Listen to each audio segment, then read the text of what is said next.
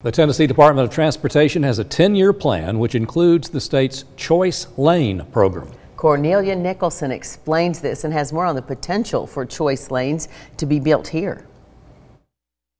TDOT's first ever 10-year plan highlights how they intend to invest $15 billion in Tennessee's infrastructure, including the potential for the first ever choice lanes. The $15 billion includes funds from the annual TDOT Work Program Budget and the State General Fund provided by the Transportation Modernization Act, also known as TMA, that was passed by the General Assembly earlier this year. Now, part of the money will go towards construction projects and statewide programs. Resurfacing, bridge repair, intelligent transportation projects, rockfall mitigation, those things that span the entire state. They've also set aside TMA funds to address highway congestion across the state with potential choice lanes. These new lanes allow drivers to pay a fee for a faster lane on the highway. TDOT says a potential choice lane in Chattanooga would be on I-24 near Moccasin Bend. You will see and hear about studies that are going on for all of these corridors currently. We are doing environmental work on each one of these corridors in anticipation of a choice lane project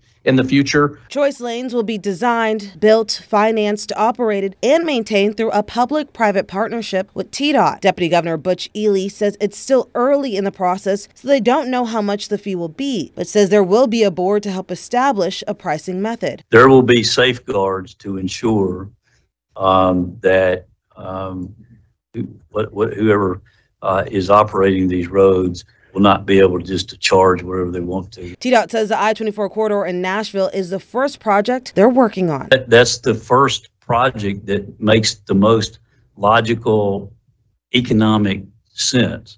That doesn't mean that we're prioritizing Nashville over the rest of the state. TDOT says they're still doing their homework and conducting studies here in Chattanooga, but you can find out more information about choice lanes over on our website. In studio, Cornelia Nicholson, Local 3 News.